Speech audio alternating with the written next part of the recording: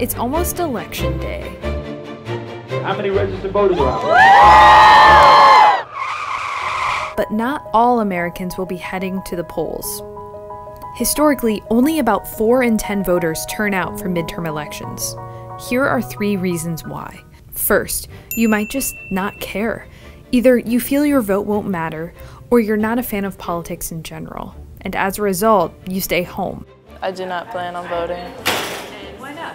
I don't really get into politics. This is Anna Hayden. She's a college student in West Virginia, a state that consistently has one of the lowest voter turnout rates. I feel like my one vote isn't actually going to make a difference. And voting, or not voting, is something that tends to be passed on from generation to generation. This leads us to reason number 2. You don't care about politics, and the politicians, in turn, don't care about you. We know that when institutions or electoral organizations, when they try to mobilize people, turnout is higher and different kinds of people vote. So if you don't live in a competitive district, or you don't belong to a group they care about, you might just be in a group they've given up on, which means they might not even try to reach out and win you over. And this brings us to our third and final reason.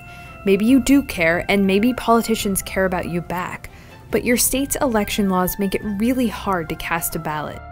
In the name of preventing voter fraud, many states have made it difficult to register, limited polling times, and taken names off the list of registered voters without telling people they've been removed. There will be some who don't vote because they don't like the choice on offer. But don't blame low voter turnout purely on those who can't be bothered.